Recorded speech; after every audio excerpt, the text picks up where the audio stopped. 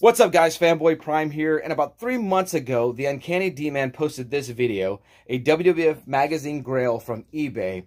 Now, I'm not going to let you guys know which copy of WWF magazine he picked up. I'll let you guys check out his video. It will be linked in the description. But that video did give me the itch to join David in collecting WWF magazine, or at least collecting some issues that mean a lot to myself.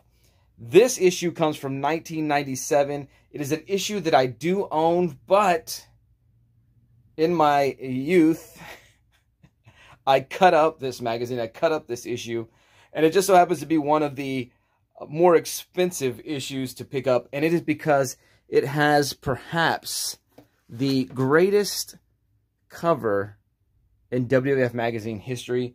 It is the preview for SummerSlam 1997, the Heart and Soul pay-per-view, the building up to The Undertaker as WWF champion, meeting Bret Hart in the main event of SummerSlam 1997. Fantastic, fantastic cover on this magazine.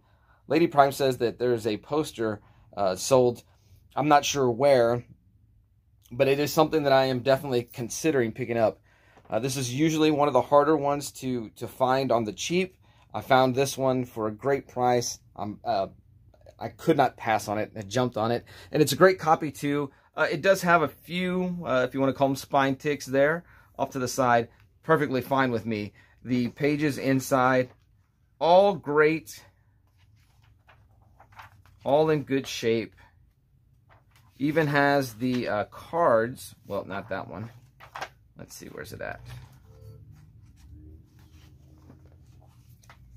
It even has the cards that the magazine would come with, and the poster, or calendar, if you will.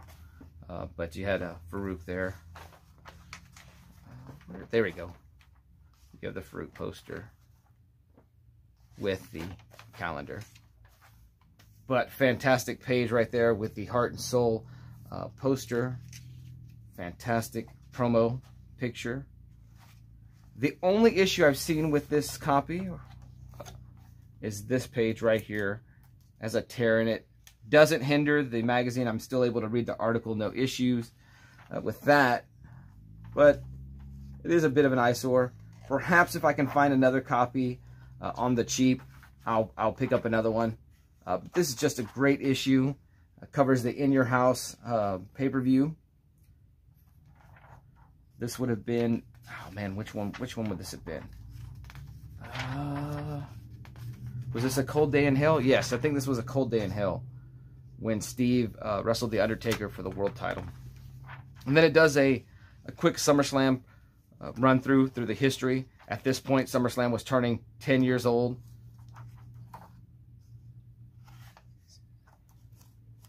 So yeah, I'm definitely happy to have that in the collection. Perhaps, well, no, it is my favorite cover of WWF magazine. I don't know, because there's some other good ones. I do have one in mind for my next pickup. But thank you guys. I hope you enjoyed this purchase, and have a good one.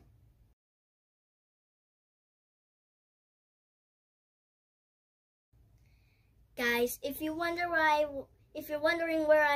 am okay. I'm not dead. You haven't seen me in a long time, but I'm okay. Thank you.